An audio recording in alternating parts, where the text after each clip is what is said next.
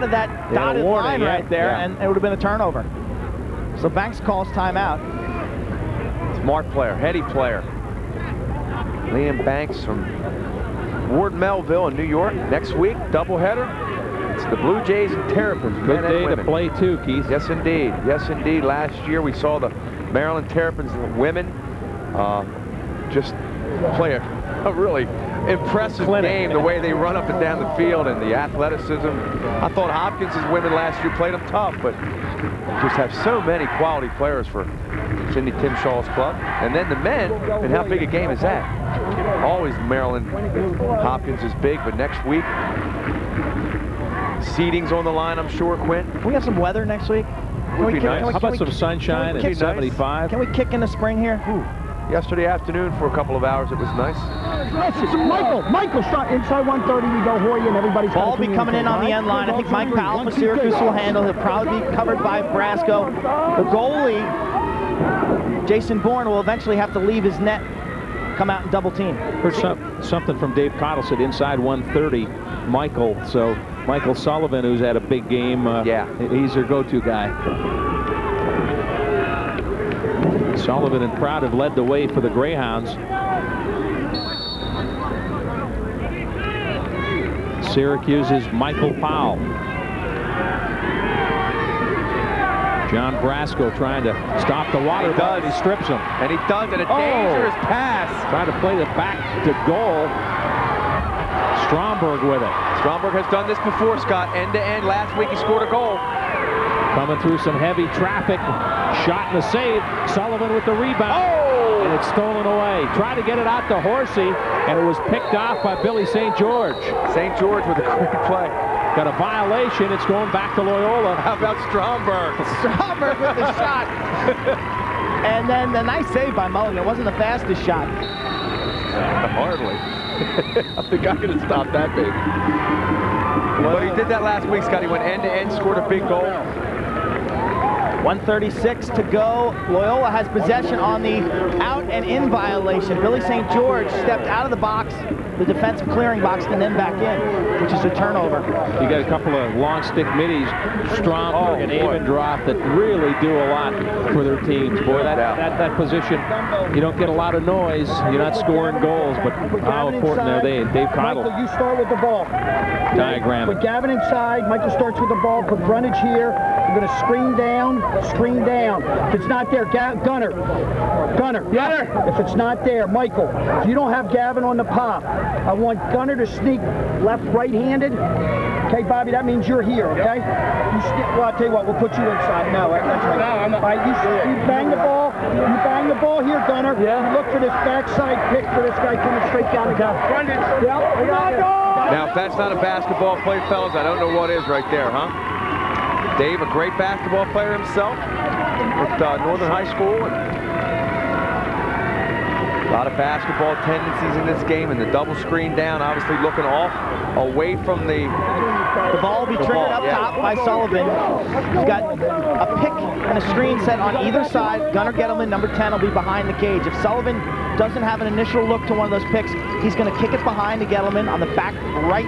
Then Gettleman's going to look out in front. Yep. I'll tell you what. Win, lose, or draw here, Loyola, pretty impressive effort against the #1 team in the country today, and a good rebound after disappointing loss last week. Could have folded up to 10, last 8:25. They've outscored Syracuse 3-1. Penalty marker down. Gettleman looking out front as diagrammed and goes down low, and now the penalty be assessed with 1:24 left. So the extra man coming up for Loyola. So the play doesn't work. Play worked. They drew a foul. Absolutely. That's a real positive, and credit Gettleman for attacking right away. You didn't want to waste the clock right now. John Desko grabbing his hair and aging a little bit. The life of a coach, right? Especially on the road, Scott. This is their first road game in about a year, Quinn, I believe, right? Yeah, April 23rd of 2000, the last time they played in enemy territory. They played a bunch of neutral site games since then. Obviously, the playoffs. Dave Cottle working it over on his bench, and here we go. Extra man for Loyola. Down 2 goals. And it's been good to Loyola today, 4 of 6. And you see Syracuse coming out a little far, Quint, here. A little farther than they have. Sullivan. Can't wait too long. Nearing the 1-minute mark. And that's picked off. Syracuse, Dan Stessen. Stessen out and back in. Oh. Same violation. Yeah. So they dodged that bullet. Here we go. Right back to action. Under a minute now. Loyola needs 2. They got to get 1 and then win a draw. And there they go. Pass inside, and Prout scores again. Gavin Prout with his 4th goal and 7th point in this game. He has 4 goals and 3 assists, and it's a 13-12 game with 50 seconds left. Here it is again. Prout from Summers, but gives Sullivan a lot of credit with the lob pass to the backside. He just totally threw the ball over the Syracuse defense to the backside where they had a 2-on-1. And Prout was left alone. The slide late right there by John Glatzel, and Prout's having a monster game. Started with Sullivan, the lob pass. Hey, talk about a big face-off. Now, can you stop Chris Searcy, who is only X? 50 seconds left, 13-12 Syracuse. And he does just that, Scott. And here come the Greyhounds with a chance to tie. Redonis, oh, what a big play. Controls the draw, and now Loyola's got a chance to tie. Sullivan. Oh! Good look inside. Out to Horsey. Horsey fires. We're tied. 27 seconds left. The Loyola bench going crazy. Bobby Horsey on a one-hopper has tied the game. Redonis wins the face-off. Some nifty passing. Syracuse's defense never got settled, and Horsey sticks the bounce shot underneath the pipe with 27 seconds to go. Unbelievable. 4 straight Loyola goals. Horsey catches, jump shot, bouncer by Mulligan. We are tied. And how about Ryan Redonis winning the biggest face-off of his life, probably, to set that up? Scott, they've only won 7 all day. They've been out number 21-7 in that category. Let's see if they can do it again here with 27 seconds left. Loyola scored 4 straight goals, and here comes Syracuse. Powell darting through traffic. Draws the double team. Penalty marker down. Penalty marker down with 14 seconds left in regulation. Right out in front. Oh! Stop! Bourne slid across and stopped it. How did he stop it? Jason Bourne with the kick save. 9 seconds to go. Syracuse will have the extra man. That was an empty net almost. Unbelievable save. The ball hung up in the air just a fraction too long for Syracuse. Kaufman draws the 2. There's no help. And look. Oh, what a great effort by There's Jason your save. Yeah, that's the save of the year. So 9 seconds in regulation. And Loyola down a man.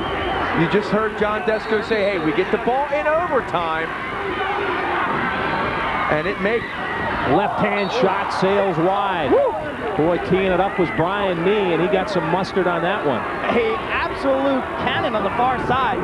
Banks will hold. No hold, yeah. Death overtime, where there will be no face-off, and Syracuse will control. Wow. Well, we went 4 sudden deaths earlier this year on 2 Sports over at Hopkins with Virginia. We're headed into overtime now. Loyola with a terrific comeback scored the last 4 goals in the 4th quarter to tie it at 13. Loyola was down 13-9. Sullivan scored his 4th from Prout.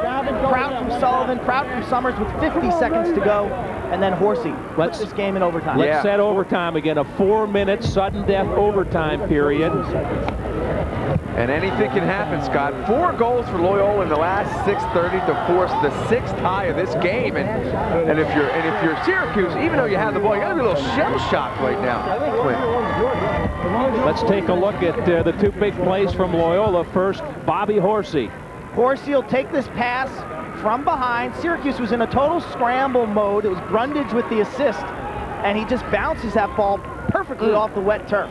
Horsey's first goal of the game. At the other end, with time going, there's a penalty down. There's about 13 seconds to go. Kaufman draws the double team. Watch Jason Bourne, the goalie.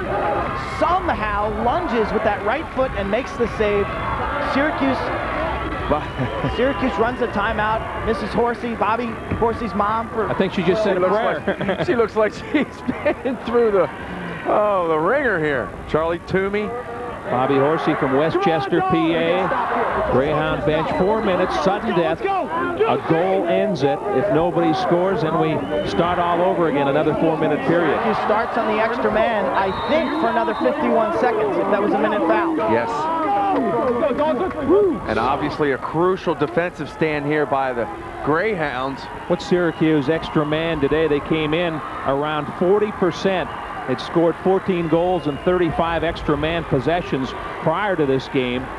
So John Desko hoping his extra man offense can end it. Loyola trying to knock off the #1 team in the land. Syracuse 5-1 coming into this thing. Their only loss, a 1-goal loss at home against Hopkins, and here we go. There's a primary feeder, that's Liam Banks. Everyone else is a dangerous shooter.